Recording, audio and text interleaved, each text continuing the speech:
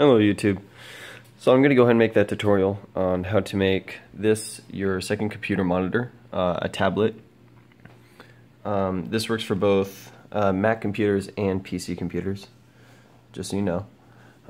So first you need to download, well I guess the first option to make this super easy is in order to develop, to turn on this developer options, you need to go to About Device.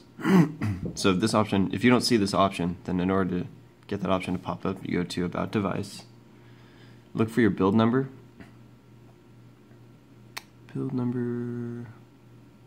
right here.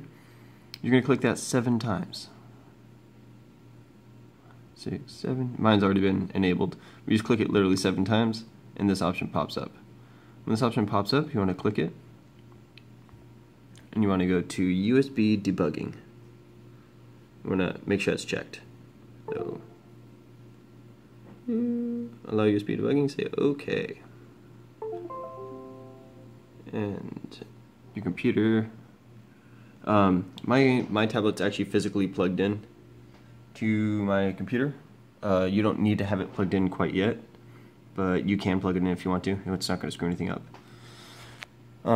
So next you want to download the software.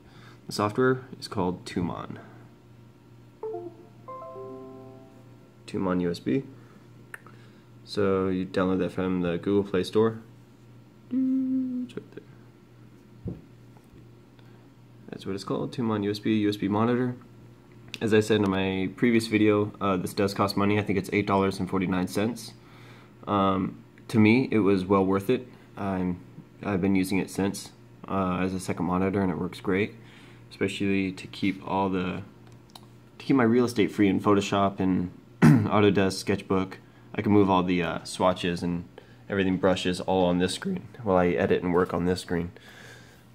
Anyways, so you'd have to purchase the app. I did. And just hit open. Now it's going to look for, hopefully it's not auto-connecting. No, okay. So the USB cable needs to be connected at this point, so if you haven't already, go ahead and connect your USB cable to your laptop. USB 3.0 or 2.0 should work. After that, you're going to go ahead and install this program on your PC. And to do that, Android, that's how to turn on USB debugging mode. I had trouble finding it. It's kind of tricky, clicking that 7 times to figure that out. Anyways, so twomon USB. You don't want that first one. This first link is for your device, such as tablet. This link below, right here, is what you're looking for. That is the web address. If for whatever reason you can't find it, it's called easy N, the letter N, and then light, light.com. Easy and light. And once again, I said that it works for both PC and Mac. So I have a PC, so I would download this first one. If you have a Mac, you would obviously download the second one. I already have it installed and everything, so installation instructions are very, very straightforward as for any program. If you're trying to do something like this, I assume you know how to get through an installation of twomon. So once you get through all that, this one will pop up. You'll probably be on your home screen. Right now it says no device connected.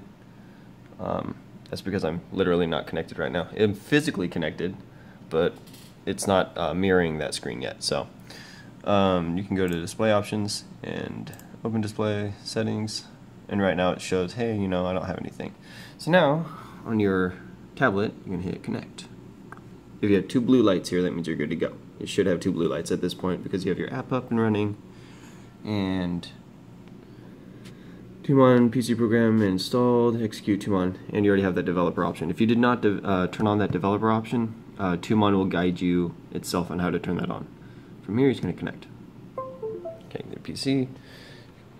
Then this will mirror my screen. And as you see, it literally pops up like a second monitor. It's pretty awesome.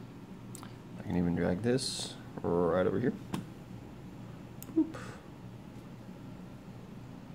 And let's see, whoops. It has a little bit of trouble sometimes migrating from one to the other, but otherwise it works great. So that is how you make this a second monitor. And as I said in my last video, if you happen to have a tablet, or a Wacom tablet, I'm sorry, I'm getting tablets mixed up with tablets, but if you have a Wacom tablet such as this, half of this real estate becomes for that monitor and the other half for this. And if you don't like that, I'm sure there's a way to dedicate this to a single monitor. I'm not quite sure how to do that right now. It might be under the Wacom tablet settings for the device, but I'd have to play around with that a little bit. If you guys are interested in doing something like that, where you only want to use this for this screen, and then you want to use your mouse for that screen, or for both screens rather, then I can try and figure something out for that. But as I was saying, if you have Autodesk Sketchbook, so I've been using recently for drawing. The reason why I like this, as I said in my previous videos, you can keep all your swatches and everything over here. Exit that out. So this way it doesn't take up my screen real estate, and I can bring this brushes over there too. I had that before, but doop. And you see all my stuff are automatically popped up over here, so it kind of remembers the layout that you had, which is nice. I don't have to drag them over here every single time. I just happen to have those on the other screen at this point in time.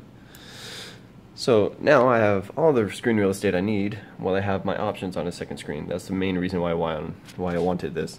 Now if you happen to have a pen, you can use your pen on this screen. It does work, and it does in fact correlate with your PC, not with the tablet. Android, it coordinates with your PC anyways. So you can change options and everything in here. If I can click right, here we go. And it's not too much latency. You can see a little bit of latency. It's not too bad, but it's not too bad. So I would not recommend drawing on this screen, however, using your application. The reason for that being, as I showed in my previous video, I'll just show it again in case you didn't see my previous video. You might be thinking, hey, you know, why don't you use this for actually drawing in? I mean, it's right here, you can draw on it, and for most intents and purposes it works pretty good. However, let's say if you're doing something detailed, like you're doing a character head, I'm doing this looking through my phone, so forgive my drawing, but so if you're doing some sort of character head, right? Let's say you want to make an eye right there. Okay. It's actually working pretty good right now. I don't know why. Why is it working so good right now? It didn't used to work so good. There it is. Okay, so that right there is the issue. But basically, if you're trying to do detailed work and you're trying to draw a nose on this guy, it's not precise in where the line starts and stops. So if I want to continue off of that line, right now I'm pressing, it creates that. Now, some of you may think that it's my brush options because of hardness, so let me turn this to a fully hard brush. But it's actually working pretty good. Before, it was not. It was creating a very large gap. Or maybe it's just if you go fast. I don't know. Maybe I need to play around with this more. Maybe it will work. But I'm really interested in trying that right now. Before it wasn't working very well, and now it is. So it's something to play with, and it may be sometimes that it works when it's not under a large load. Maybe it's I don't know. Right now it seems to be working just fine though. So you may be able to draw on this directly.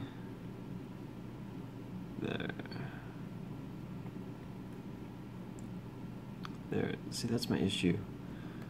I'm pretty sure it's not a brush property that I'm messing up.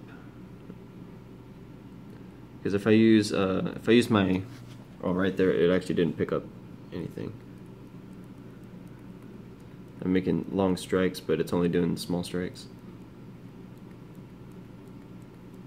So, I don't know. It doesn't feel like it's working right. But you can mess with it. You know what? Yeah, the program now, if you want, and you can mess with it yourself and see if it works for you.